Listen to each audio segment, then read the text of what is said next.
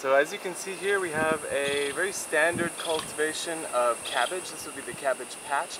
And those white fluttering moths that you've seen are the cabbage moth. So this is really a buffet for those insects to be able to feast and reproduce and really cause an insect problem on this site. So in order to prevent this from happening, you need to spread your cabbages out and intermingle garlic, chives, and all kinds of other pest deterrent plants in here to be able to distract these plants and make sure that they're confused and can't find the cabbages. So that's our PermaTip for today. Join us for other permaculture tips and information on different